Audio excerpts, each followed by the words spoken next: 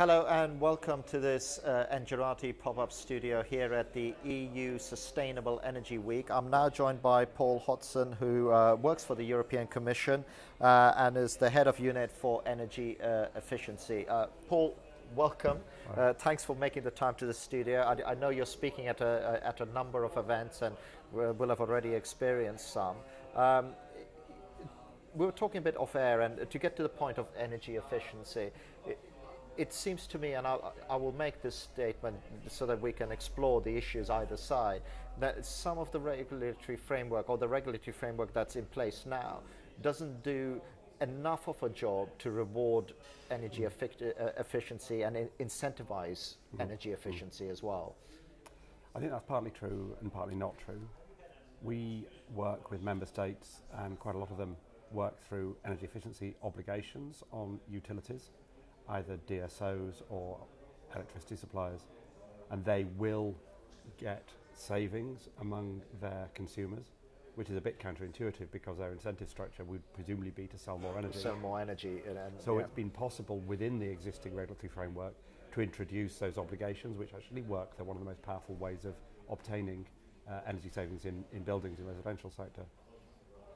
Where it's truer is in the demand response side. We would like, for efficiency reasons as well as other reasons, to encourage peak shifting, to encourage people to adapt their consumption to electricity market prices. And because people don't perceive those prices, they don't have the incentive to make those changes. So this is where, again, you know, and we've talked about this on Engerati, where a number of issues clashed on there. You know, there is, and there was a recent article about this in The Economist as well, where there is a need for cost-reflective tariffs and the removal of subsidies, but that also clashes with some of the, you can't decouple energy from politics. That you know, how much of that do you want to expose? Is that one of the sort of main things why the sort of demand and peak shifting isn't happening in terms of being able to expose those tariffs? No, I think those are two different issues. Whether or not tariffs are regulated is one question. The other question is whether tariffs are higher at peak times and lower at off-peak times, which can happen in more or less regulated pricing settings. Doesn't tend to happen very much at the moment, and yet it's clear from the point of view of the electricity system as a whole that we have every incentive for people to choose to reduce or transfer their consumption at times when the price is high.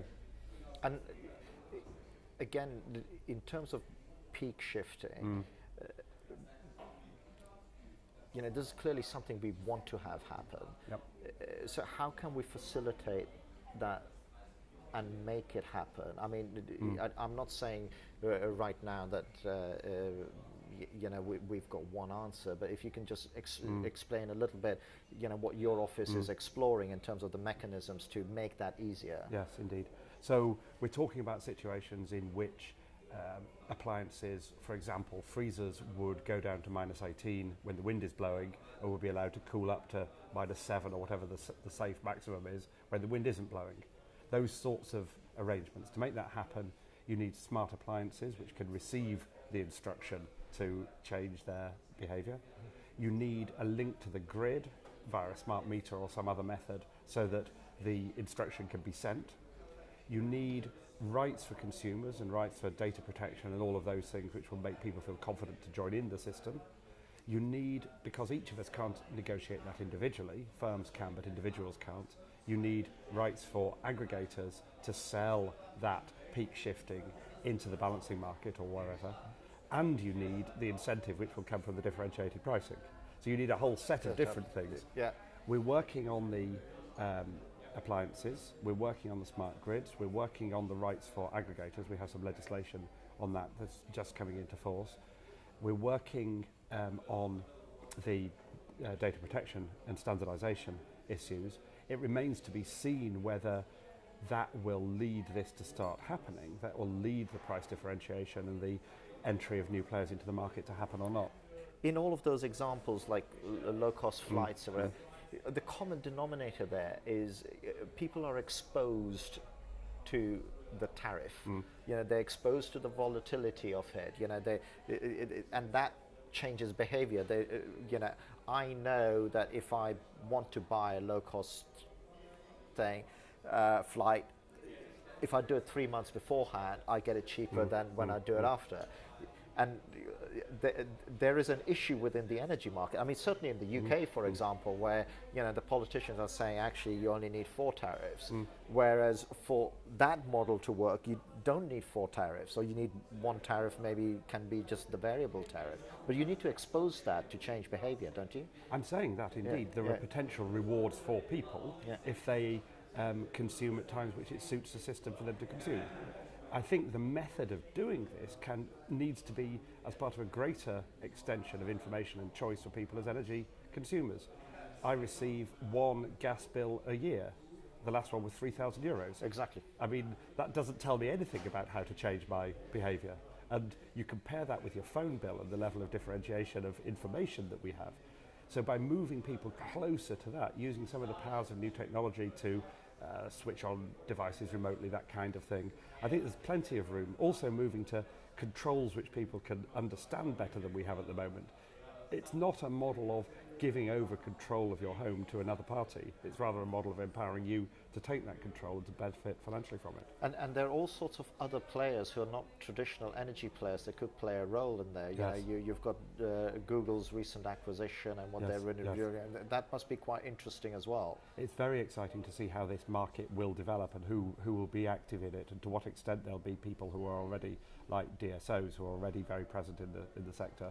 Exactly. And we've just to broaden the conversation out, because you know these are 15-minute interviews and we're coming to the end of our time. But you know, we were talking off air, and we've spent nearly most of the interview talking about electricity. It's not all about electricity; it's about energy. And what are some of the other things that you're seeing within the energy mix, where you know, there's a lot of conversation about joining up all the different facets to make an energy mix. But I'll let you talk about some of the things that you've observed, maybe not just in this Energy Week, but generally. What we see over the last few years is that we can now say energy efficiency policy works. So it used to be a bright idea, but nobody was sure that it could actually deliver, but we're now seeing data which shows these policies are delivering. It's true that the recession has led to reductions in energy consumption, and we regret that, but it's also true that the reductions that we are seeing are far more than would be explained by the recession alone. What works less effectively within that is in the transport sector. Apart from CO2 emission limits for cars, we have relatively few powerful tools in the transport sector. Where we're powerful is in industry, and particularly in the buildings sector, which means at a time when we're concerned about gas consumption for security of supply, that efficiency is one of the most powerful policies specifically to reduce gas consumption. So, especially in the building sector, we've seen things like the passive house movement, where, what was it, like £18, and my house is heated for the whole year. You know, that seems to me like a massive area of saving. I mean, it doesn't take a genius to say. I mean, not saying we can do this. If all of London were a passive house, you know, for example. But okay, I mean, it is a major technological step forward. New houses are so different in their energy performance from what they were even 10 years ago, and that's brilliant. And most of the houses that are built, most of the buildings that are built in the next years, won't need any energy significantly. But 75% of the buildings that are going to be standing in 2050 are standing today. Yes. Yeah. 80% of the buildings that are standing today were built before the early 90s, which was when building codes started to come in a significant way. The real problem is reducing the energy consumption of existing buildings, and there you can't just knock them down and start again, or we don't want to knock them down and start again. I was going to say you could, but you could, but it's and not there we need the same technological innovation in terms of modularization, in terms of insulation, which is a lot less thick, in terms of better heat pumps. We need the same technological innovation for existing buildings that we've seen for new buildings. And we need that technology to come down to a level of affordability as well, so that you can. I mean, the cost optimal level of refurbishment, so how low you push the building's energy consumption when you refurbish, goes down each year, but it's still nowhere near the cost optimal level of energy consumption for a new building. Which while we still need things like the Green Deal, Yes. and I'm not going to go into whether that's been done well or done badly, but It's a brilliant, I mean, we can only do this with private money. We can't do this with public money. The Green Deal is at the cutting edge of innovation. I know it's difficult to achieve some of those things, but it's absolutely in the right area. And I hope that the British continue with it and continue finding solutions to the areas which are... Well, I think that some of the complexity of it needs to be removed. Yes. You know, I've tried to go down that route, and it's daunting. I think it's perhaps over bureaucratic, but again, let's you know, that's a personal view, and let's go. Just before we finish off, what about waste? No one talks about waste, but it's part of the energy mix as well. There's some really waste? You mean rubbish? Yeah, exactly. Yeah. I mean, organic waste is, if it's used for energy, it's renewable energy. It counts towards our renewable energy targets, it's eligible for subsidies, all the rest of it. It's a really sensible use of stuff which would otherwise be left to rot. And particularly better than putting it in landfill, where you get all sorts of methane emissions. So, yes, we encourage that. And I've also seen some very interesting things about use of gas production through things like that. Indeed. Yeah. So thank you for joining us. Thank you for bearing through the issues we've had. You probably won't see that in the final edit, but it's always a challenge when you have a pop-up studio. Thanks for joining us, and thank you as well for watching. This is one of the many interviews we're running at the EU Sustainable Energy Week. Thanks.